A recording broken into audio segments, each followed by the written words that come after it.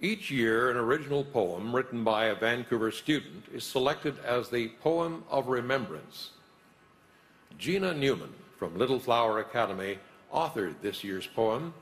It is entitled, One Day. The poem is printed on the back page of your program. Gina?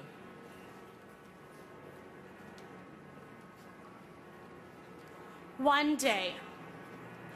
I dream of a day when my grandchildren will come up to me and say, Nana, what is war?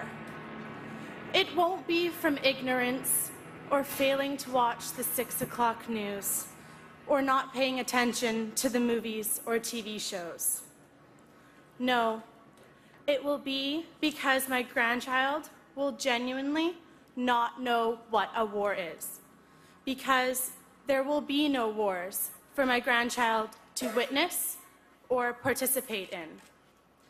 And then I'll sit my grandchild down and tell him about my great Uncle Frank, World War II veteran. I would tell him that he was just 17 years old when he was conscripted into the war, and that he was sent to faraway places and saw terrible things. That not long ago, the world was unsafe, and we needed people to defend our freedom. And that brave men and women risked their lives for our country. My grandchild will have questions, many of which I cannot answer. For myself, I do not even know them. I may be an idealist, for I am only 17, and yet I still believe one day. Thank you.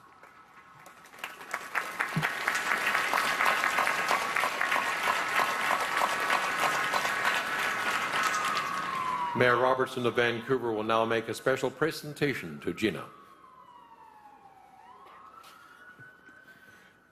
Gina, on behalf of the people of Vancouver, I give you this certificate of appreciation, thanking you for your poem and your great vision. Just as today we remember all of those who've made the ultimate sacrifice, you remind us that our work is not done in creating peace, in building friendship and community, hope and equality and freedom. Thank you, Gina.